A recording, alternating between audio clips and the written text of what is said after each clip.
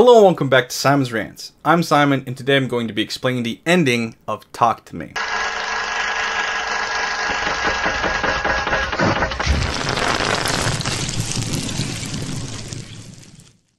Now, this should go without saying, there's spoilers in this video. Also, if you've already seen my first thoughts video, I'm essentially just going over the same theory that I said in that video, but I thought this would make a good video on its own. All that being said, if you haven't seen the movie yet, here's the plot. It follows a group of kids who play this Ouija board adjacent game where there's a hand that if you hold on to it, light a candle, and say a few words, you're able to see and communicate with the dead. Spirits. There's rules for this game though that if you break it, things can go horribly wrong, one of which is that you will be followed by spirits forever. This happens to the main character, but she doesn't seem terribly upset by it because one of the spirits is seemingly her mother. But she is warned that there are evil spirits that are not who they say they are and can take on the appearances of other people. She chooses, however, to believe that's not the case with her mother because it's her mother and she wants to believe that it's real. So whatever the spirit that claims to be her mother tells her, she just believes it and does it. And as an audience, for a while, you might think it's actually legit and you might think that it really is her mother, but as the plot goes on, you see that things are not what they seem to be. This is told pretty explicitly through a scene where she has a boy sleeping in her bed when a spirit comes over and starts sucking on his toes.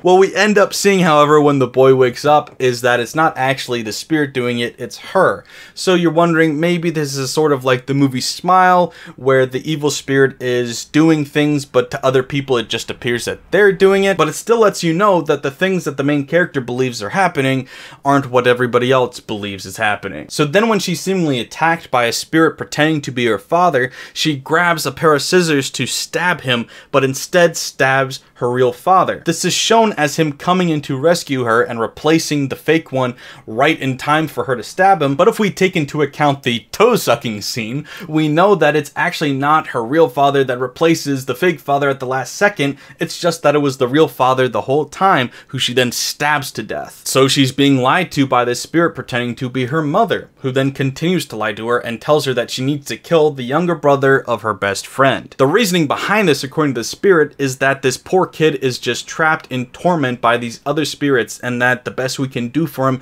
is to put him out of his misery. So the main character goes to the hospital with the intention of stabbing him like she stabbed her father. However, she ends up changing her mind for whatever reason and takes him in a wheelchair to the highway to dump him in front of oncoming traffic. This is a callback to the beginning of the movie, where she came across a kangaroo that had been struck by a vehicle and was dying on the road. She's urged by that same kid to put it out of its misery, but she is unable to because she's just too kind. She's not able to do that.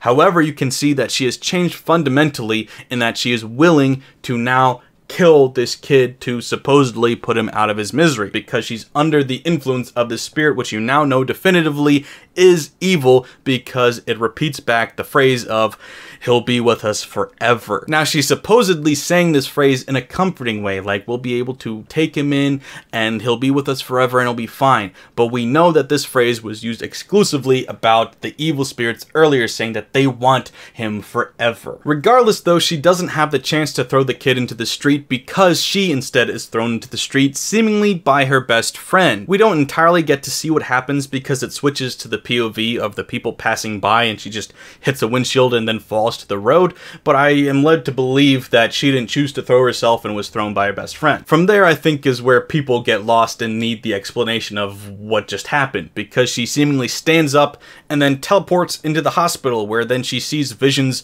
of a bunch of seemingly random things happen. One of the things she sees is the young boy making a full recovery and leaving, but then she also sees her father, who she just murdered a couple scenes ago, walking toward an elevator that closes right before she can get to it. So what is all of that? Why did she just teleport? What visions are these? Well, the simple explanation is she died. When she fell into traffic, she died, and her standing up was her spirit leaving her body. And the hospital wasn't really literally a hospital, it was some sort of limbo that she was now in. So she's able to see events happen rapidly around her while also seeing spirits like her father, who gets into the elevator and seemingly ascends to heaven, maybe descends to hell, regardless departs to a different place. We also see that when she looks into the mirror, she doesn't have a reflection, which is alluded to earlier into the movie, describing her recurring dream, which is her worst fear, which is that she doesn't exist. And now that she is dead, she no longer exists. From there, everything goes black, and then suddenly is lit back up again by the lighting of a match. From there, she sees a hand reaching out to her,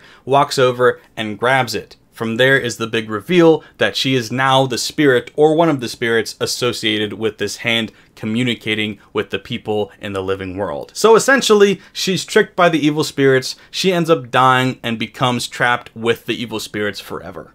Happy ending. Honestly, for the most part, is pretty straightforward, but I thought the whole elevator thing with the father and the hospital in general was a really interesting tidbit. This movie, for the most part, I thought was pretty good, but not great until the ending. The ending I thought was amazing and a lot of fun to think about. But honestly, that's just my theory. That's what I thought it meant. What do you guys think, though? If you saw it, let me know in the comments below. And of course, don't forget to like, share. If you're new here, subscribe. Thanks, guys. Bye.